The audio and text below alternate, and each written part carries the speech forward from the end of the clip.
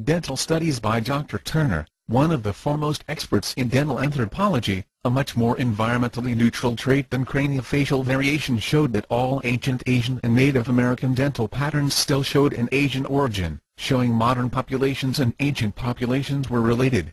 Dental studies are especially important to Warszynski's claims, as Dr. Haydenblit studied Tlaloc specifically, and found that all dental patterns were either synodont or sundodont.